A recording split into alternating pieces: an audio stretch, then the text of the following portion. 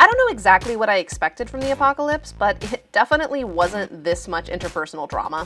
Fine. You already said that. I'm Allison Sumner, a neuropsychology major in college, and one of the few survivors of the zombie apocalypse. Last week, a bunch of stuff happened, and before I show you what happened next, I want to make sure everyone's caught up. First and foremost, this is Damien. This is stupid. I'm a scientist. What's the point of learning piano when I have a zombie plague to fend off? Super hot, right? Right.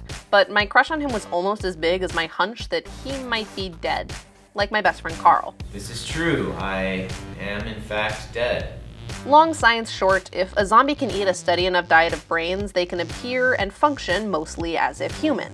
Otherwise, they hit the point of no return and permanently remain in the classic zombie shambler state. Which is all fine, except for the fact that someday I want kids, and a dead guy doesn't offer much in that department. My foolproof plan to get Damien into bed and eventually into a 2-bedroom apartment with a pit bull named Hamish and at least 2 children is going swimmingly. Next up, this is Greta. We used to be roommates and really good friends, but then Carl shambled back on campus and she didn't take it well. He's not human. You don't know what he's capable of. And this is Professor Sherman, Greta and I's favorite professor and the head of the neuropsychology department. I'm sorry, Allison. I should have listened to you. What? Oh, right, the murders. Okay, so last week, 2 girls on campus were murdered, not by a shambler, but by a functioning zombie. Someone like... They think it was me.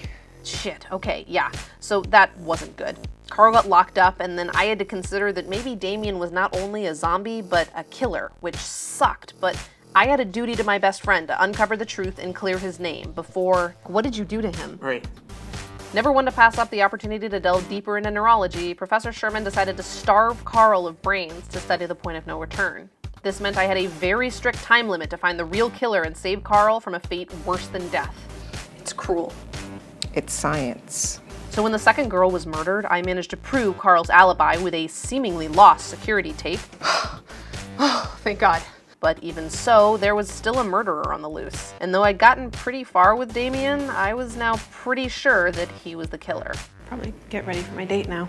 Except wait, no, he wasn't. He was dead, sure, but he wasn't a killer, which would have been a relief, except that during my questioning, I kind of ruined our date. Good God, Al. Is this a date or an interrogation? Then I went to the lab because that's always where I go when I'm upset, and then Professor Sherman wandered in, and then... You're dead. And a murderer. And you set up my friend. Someone help! Help!